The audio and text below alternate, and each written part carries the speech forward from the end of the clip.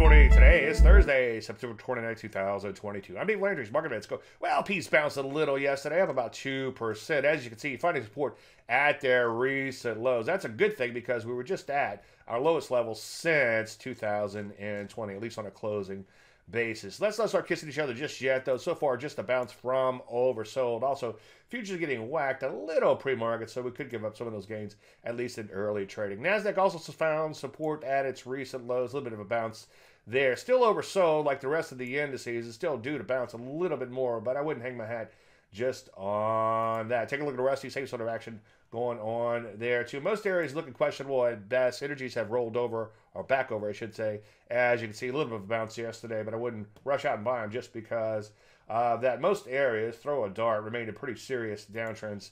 As you can see there, software, pretty serious downtrend, just a little bit of a bounce yesterday. Transports, semiconductors, the list goes on and on. So what do? Well, sit on your hands mostly on a bounce. We could see some shorts setting up, and unless the market has a mother of all turnarounds, we likely won't see any longs for a while. Any questions, as usual, Dave, DaveLandry.com. Ooh, chart show tonight. Hope to see you there. I'm Dave Landry. You started my minute.